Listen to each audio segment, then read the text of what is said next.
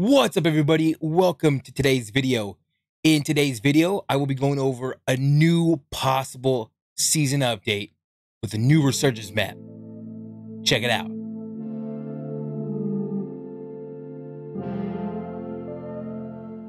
With Modern Warfare 2 Season 1 in full swing, players are already looking ahead to Season 2 and a fresh new content drop. Now, a new leak may have just given us a peek into what to expect as far as a new map and new operator. Key art also already hints Japanese theme, although the original sources may have been taken down, seemingly confirming that the leaks are legitimate. At the same time, a separate leak also appears to show Warzone 2's new Resurgence map, designed to be a small battleground for fast-paced gameplay. Here's everything we know so far about next season. Season 2 is expected to drop February 1st when the Season 1 Battle Pass ends. The leaks point to the return of the Castle map, which first debuted in 2008's Call of Duty World at War, and made an appearance in last year's Vanguard.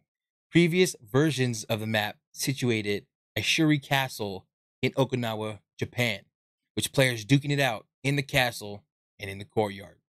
A second key art banner also appears to show the operator Ronin, which appeared in 2019's Modern Warfare.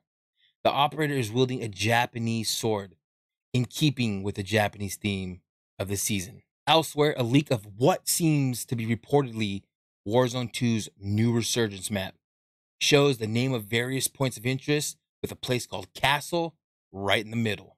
This further supports the return of Castle, seeing as how Battle Royale map Al Mazrah already utilizes existing multiplayer maps for multiple POIs. According to the leaked images, the smaller 50-player map will be used in both Battleground and DMZ, potentially adding more variety to both modes. It looks like there are two new Warzone 2 Season 2 weapons. It's looking like the crossbow and the Vepr 12 shotgun.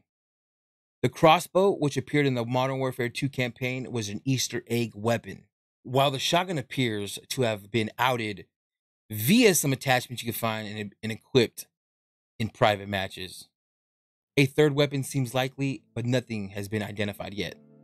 And that's what we have so far as Warzone 2 and Modern Warfare 2 Season 2. Hopefully you guys enjoyed this video.